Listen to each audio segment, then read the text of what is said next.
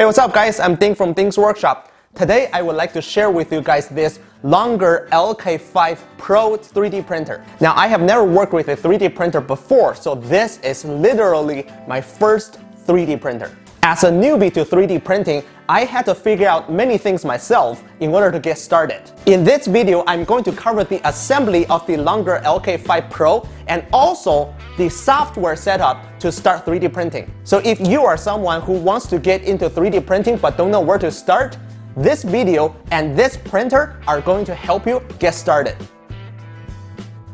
Here's the box. It encountered some dents during transportation, but nothing inside were damaged. Now let's take a look at the inside.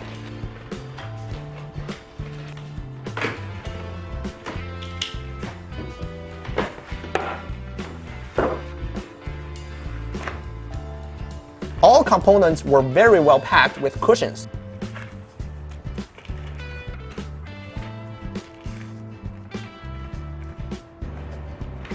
Longer pre-assembled as many parts as they could, which minimized the amount of assembly required by the end user.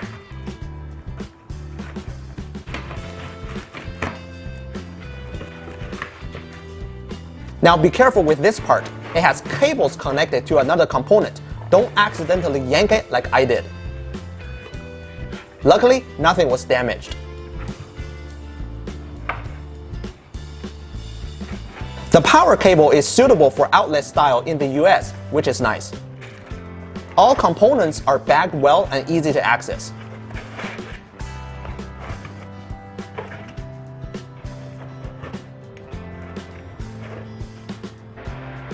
Assembly of this printer is not difficult at all, although the words in the instruction manual were a bit small to read.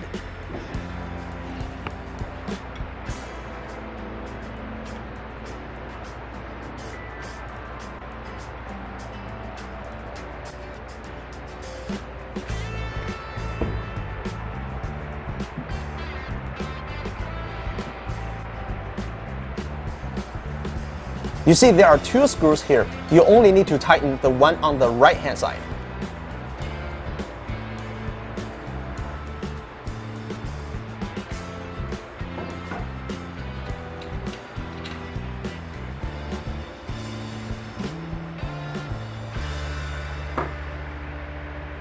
There are these two rods that add rigidity to the whole assembly.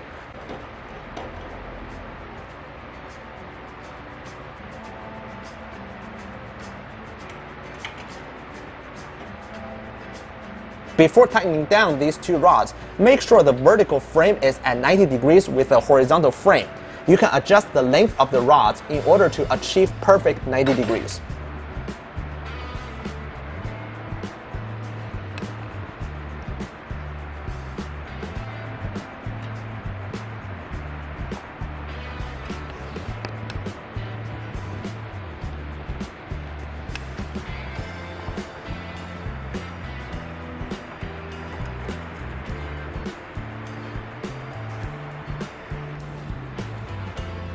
This is the Z-axis limit switch, and unfortunately my camera went out of focus. Here comes the control screen.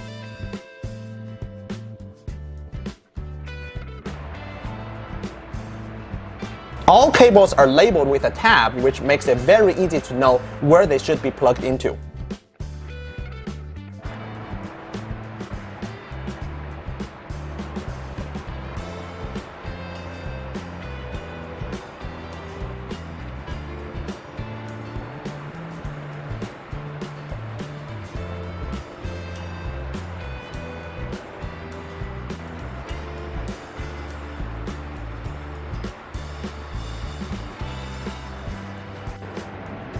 The control panel cable goes on the back of the control panel.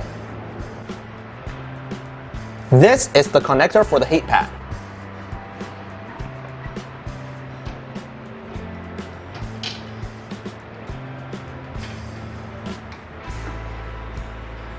There is also a strain relief for the heat pad cable.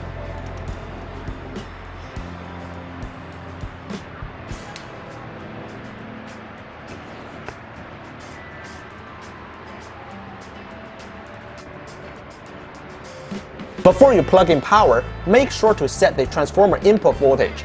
If you're in the US, set this to 115.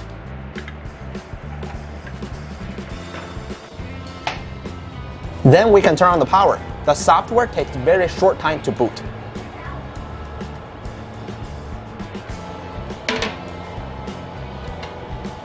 Peel off the protective film on the print surface, and we're going to adjust the leveling of the print surface.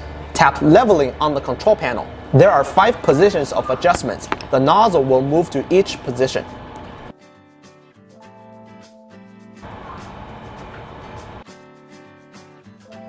I used a piece of paper to make sure the nozzle is at the right height relative to the print surface at all 5 spots.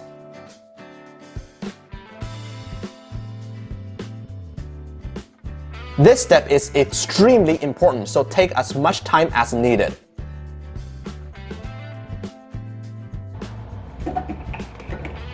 Now let's add the filament. We want to make sure there is no air or empty area inside the print nozzle. On the control panel, first go to Filament, then tap Load. The print head will start to heat up, and the feeder motor will start turning. Initially, there will be nothing coming out. Just be patient, eventually stuff will come out. Once material begins to come out, just press OK on the control panel to stop the feed. And now we can move on to setting up the software. Longer actually provides a software that is tuned to their product, which is very convenient. To find it, we first go to Google and search for Longer 3D.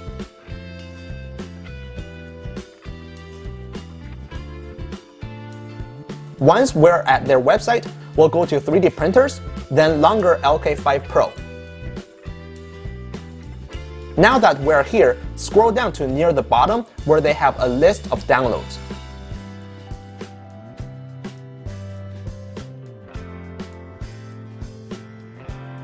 Under Slice Software, click Longer Cura 1.3. This will take us to a Google Drive link where we can download the installer.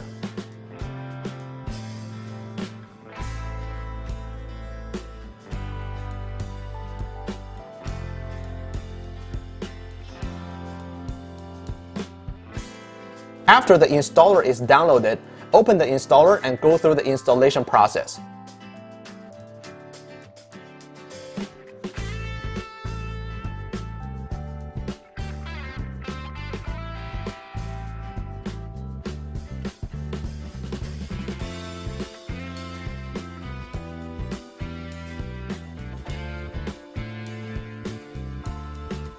Okay, once the software completes installation, you can open up the software.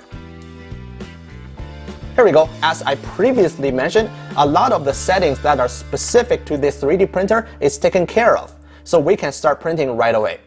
To find 3D models, I usually go to Thingiverse. They have quite a large selection of 3D models to download.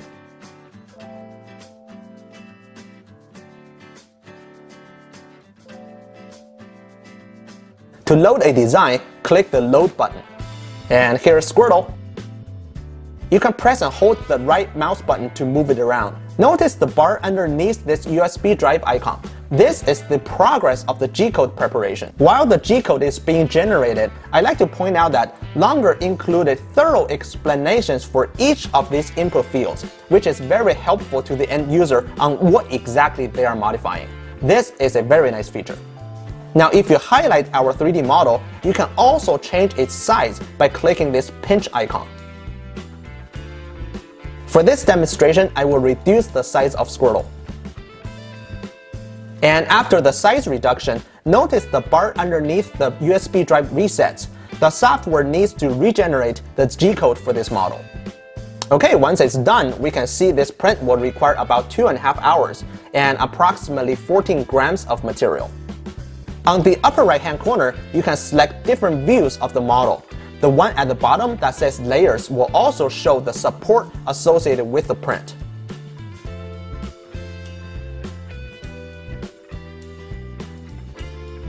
In Layers mode, you also get this vertical bar that allows you to see each layer during the print.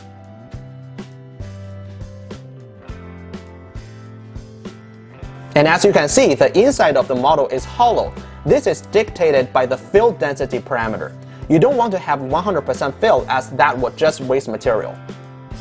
Notice right now it takes 2.5 hours to print. Now if I change the layer height from 0.1 mm to 0.2 mm, in other words, reducing the resolution, the time required went from 2.5 hours to less than 1.5 hours. This will finish the print faster, but also at reduced resolution. And finally, when you are ready, you can click this USB button to export the G-code to the micro SD card included with the printer. Plug in the card and we can start our print. Now as you start the print job, you will notice that initially the printer just sits there and does nothing. This perception is expected, as during this time, the printer is heating up the nozzle and the heat pad. As soon as both nozzle and heat pad reaches to their set temperature, the print will begin.